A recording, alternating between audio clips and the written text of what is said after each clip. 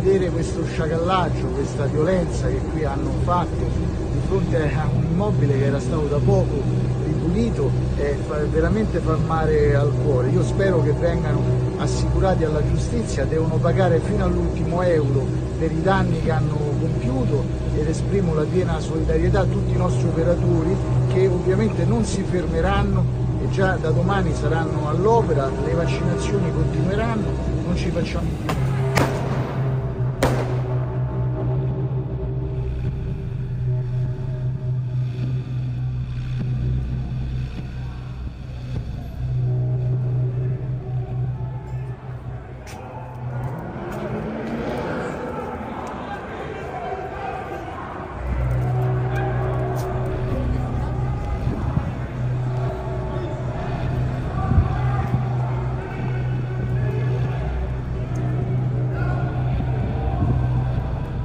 We're at a demonstration outside the BBC, Port Place in London.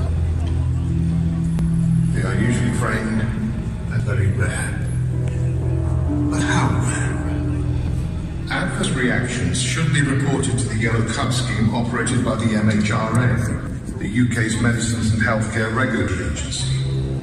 Their figures for August the 24th show over 430,000 reported reactions, of which 2,240 were fatal. America's VEST system has almost 1.5 million reports with over 30,000 deaths. Not all these reports will be confirmed as vaccine-induced, but then again, not all reactions are reported. The figures surely demand investigation.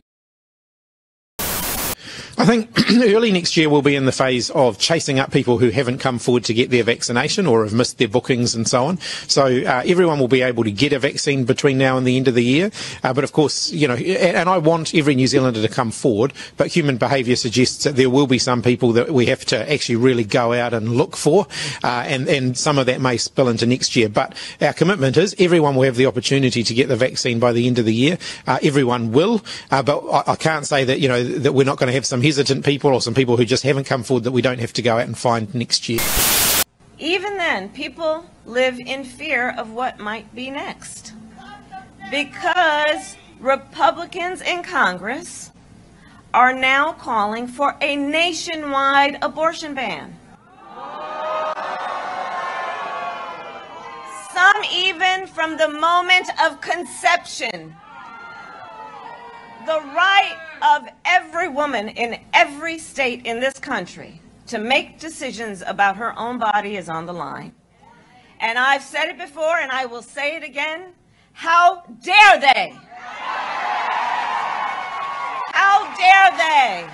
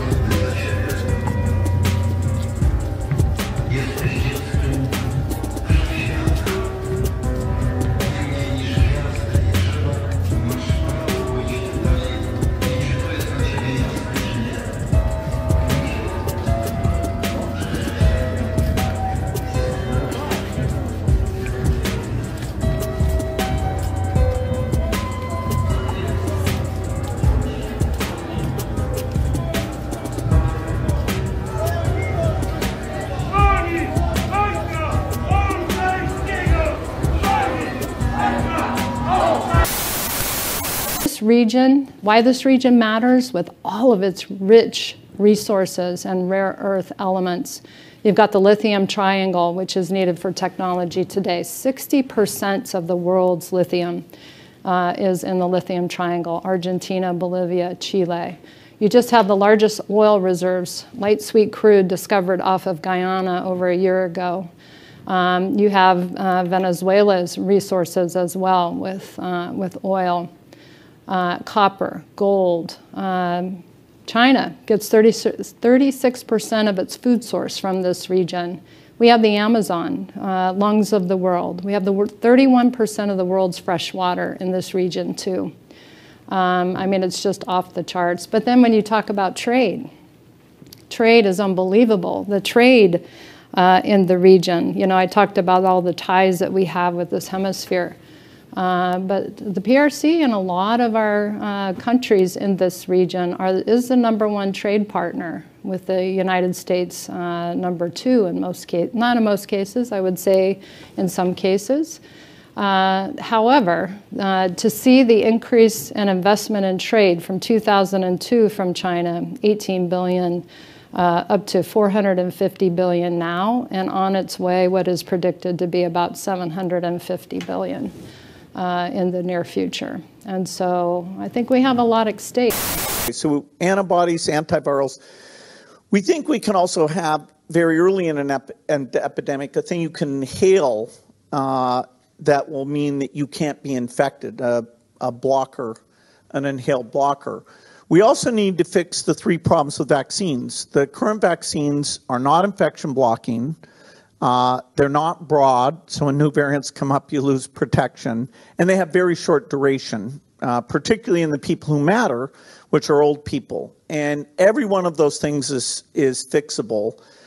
In fact, doing that work is going to help vaccinology very, very broadly. We've returned de facto to a situation in the West, not just in the United States, of what historically would have been called tyranny, where the people are once again subject to the will of the government. Democracy has always been a transitory element of, in social management throughout human history. And right now it is going out of favor again, and it's going out of favor rapidly. And as we remember, Václav Klaus, the president of the Czech Republic, famously said on many occasions to me directly, said, we didn't get rid of the Soviet Union to create another one. And yet that's what's happened in the European Union. It's what's happening in the United States and Canada, Australia and the like. We're seeing this draconian form of power grab by politicians. And so the differentiation between the West and the East is becoming minimal.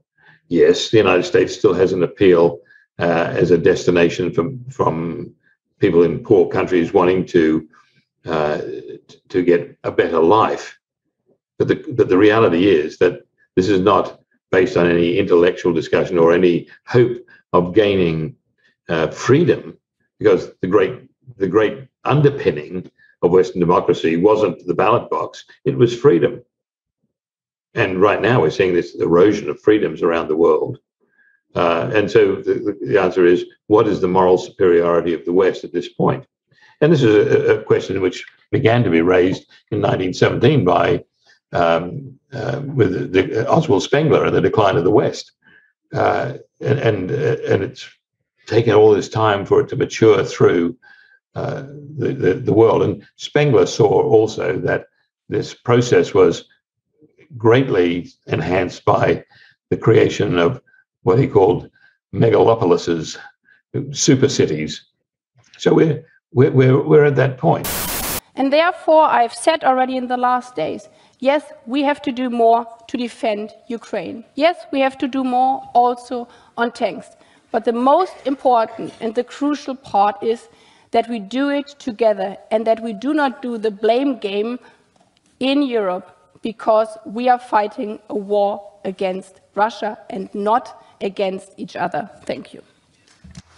Thank you, Madam Minister.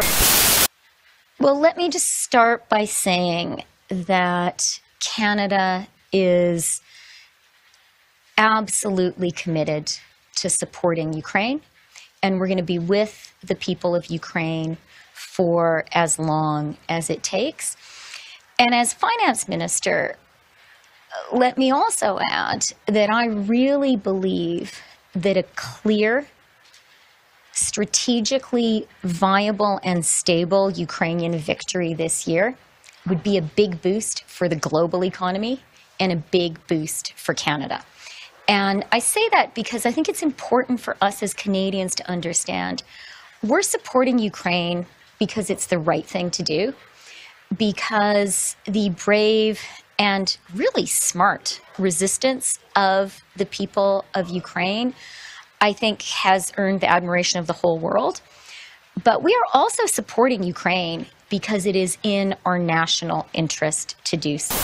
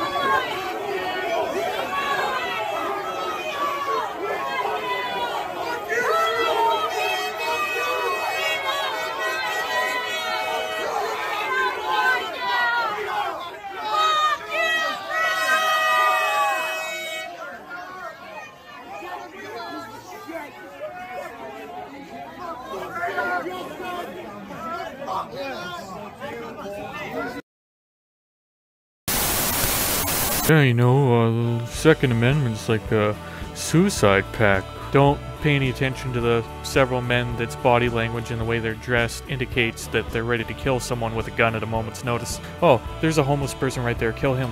Help! Anyways, like I was saying, guns are incredibly dangerous, and that's why, even though our system is inherently racist and evil, we should make sure that the only people that are armed are the people that work for the system that's inherently racist and evil. I think in the next couple years, if we work really hard, we can start looking like Soviet Russia or Communist China. I just paid using only my palm at the grocery store without credit cards and cash. Let me show you how it works. You need to sign up on Amazon One kiosk, you insert your credit cards and the machine scans both of your palms. Then you enter your mobile number and agrees with terms of use. You're all set. I didn't believe that it worked that simple and decided to check it straight away. I just got something to drink and went to the cashier. And this is the moment. I just paid using my palm. Can you believe? What do you think about this technology? One of the number one reasons, if you turn to our founders, that this nation was formed was for the common defense. And now we have more people in America, in my short lifetime, that have died due to gun violence than in every single one of our wars, from the Civil War and the Revolutionary War to the wars in the Middle East combined. This is a dereliction of duty. This is a surrender to violence. This is not doing your constitutional duty to protect this nation from threats, foreign and domestic. We all need a top-up now and again, like that extra drop of coffee first thing, or a quick charge for your phone when you need it. Flu and COVID-19 vaccines give your immune system the top-up it needs to help protect you from serious illness. That's why children, older people, healthcare workers, and anyone who is pregnant or has a long-term health condition should get their recommended flu and COVID-19 vaccines. Put a vaccine appointment on your to-do list and make sure you and your family are protected in the months ahead. See what vaccines are recommended for you. Express our deepest condolences and sorrow to the violent and tragic and useless thing that happened here. On behalf of the President, Dr. Biden, Doug, and myself, we express what I know our nation feels in terms of mourning the loss of those who died and were killed here, and of course we pray for the